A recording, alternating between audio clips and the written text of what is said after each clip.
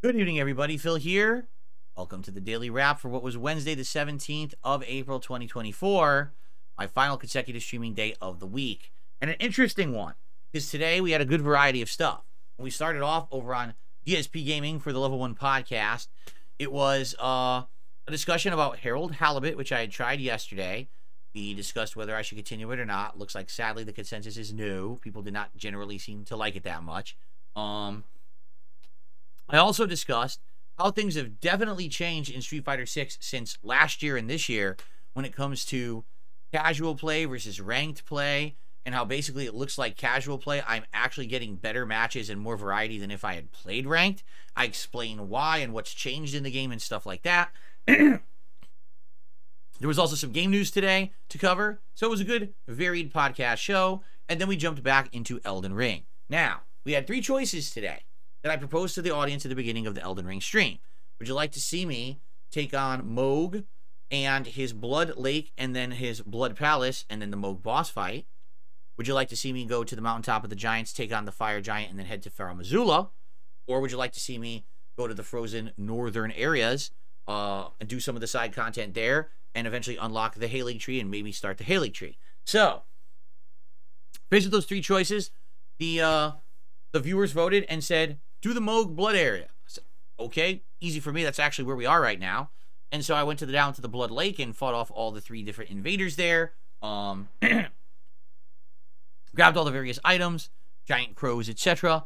Headed up into the Blood Palace. Man, let me tell you, my build this time around, compared to my original build, so much better at the build up to the Blood Palace, because all those blood enemies that summon out of the ground that are really tough are not that tough. When I'm using my magic build, I was using this sword, the big sword that I got from the Magic Dragon, and it basically hits them and staggers them. So as long as I have enough FP, I was able to easily mow them down, and it was so much easier than that first run 2 years ago. Got to Moog. I will not spoil, but let's just say I had time for some other stuff on stream today. We actually headed to the mountaintop of the Giants. About the Fire Giant, I will say this. The Fire Giant was a way tougher fight this time around. I actually think I one-shotted the Fire Giant or two-shotted him. I can't remember if it was one or two-shotted my first run. This time around, it took me several different tries because I didn't have the strong melee attacks like I did the first time around. So it was a lot of different experience. I had to figure out his weaknesses, where to target with the magic and stuff, because he's very resistant to it. But then we're on to Farum Azula, and in Farum Azula, fought the first giant dragon there, and started to explore the optional areas and the like, and basically got about halfway through. Did we get to the Godskin duo? Yes. And that's all I'm going to say. I'm not going to spoil. I hope that you'll give it a look. This means next time around when we play Elden Ring this coming weekend, it'll be probably trying to finish up Farum Azula. I don't know if we will. Depends on how long it takes for boss fights. Remember, there's a couple optional boss fights coming up that are quite tough, plus the main one there. So I guess we'll see how that goes and go from there. But it should be fun. Okay? Night stream tonight was something completely and utterly different. Tonight, on the late stream on the DSP Reacts channel, I did a 2+ hour live review of the Fallout TV show. Now, here's the thing. I knew that I wanted to give a lot of time to this because I had a lot to say. Not only did I want to summarize the major plot points, but then I wanted to talk about the ones that I really liked and the ones that I didn't. I wanted to talk about how the show looked. I wanted to talk about lore and all kinds of stuff, basically. Is the show woke? That was another question people wanted me to answer. So, I spent the whole, essentially, first hour recapping the major plot points of the show, the three protagonists, their plot arcs, and how they started, progressed, and ended on the show, and the big finale ending, which was so epic on that show.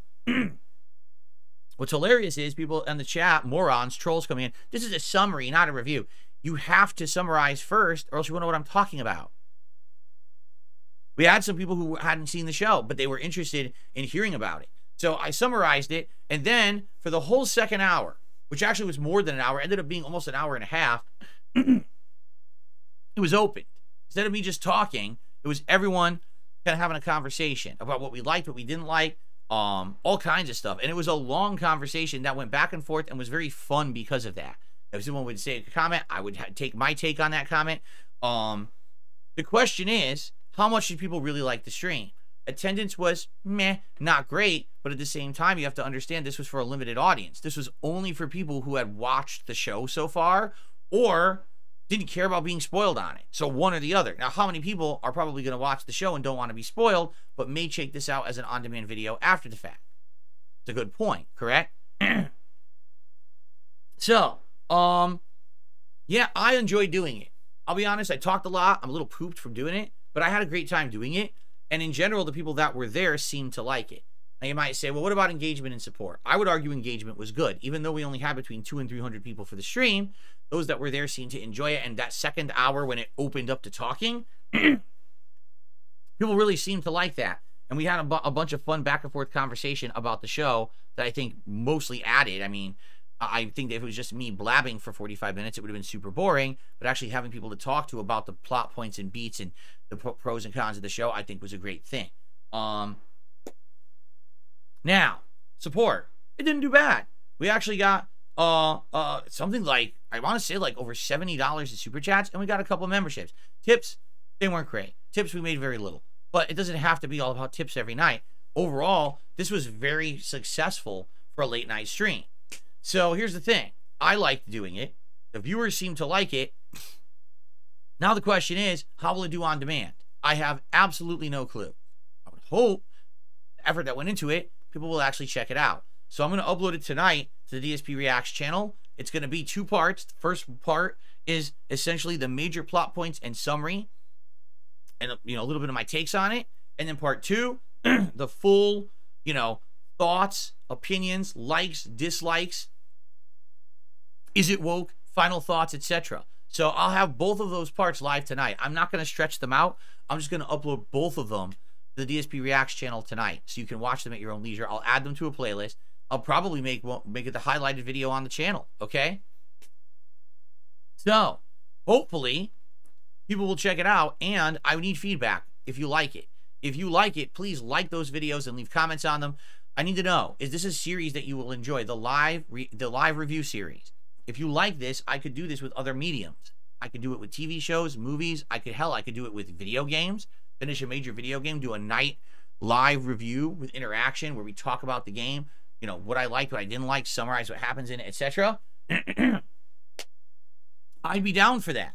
All right? So let me know if you like it. If you don't like it, and this is something that, well, then maybe I won't do it anymore. I mean, it was a whole night stream, right? It was. And I could have been doing gameplay. I don't could have been doing anything tonight. I actually purposefully left tonight open to try out something, whatever I wanted. And I said, I want some more content for the React channel. The React channel right now is literally just once a week, my clip show, DSP versus the internet. Let's add some new variety content to the channel and see what people think. That's what I'm doing. Hopefully you guys will check out the video, okay? Let me know. Now, I am off tomorrow from streaming, all right? And when I return on Friday, it will be some more Helldivers 2 fun gameplay. Well, first of all, it'll be the Level 1 podcast, of course, recapping my day off and the like, game news, etc. Then it will be Helldivers 2 on the first stream, more advancement there. And actually, I just unlocked a bunch of awesome new stratagems when I hit level 15. I can't wait to try them. And then Friday night is Friday Night Fights, Street Fighter 6 with Blanca again. Saturday will be Elden Ring, and Saturday night is the premiere of the Beyond Two Souls co-op with my wife, as long as everything goes according to plan. Okay? Thank you all. Enjoy your Thursdays. Be safe. Have a good one, and I will see you all Friday for another full, fun week of gameplay streaming. Peace out, everybody.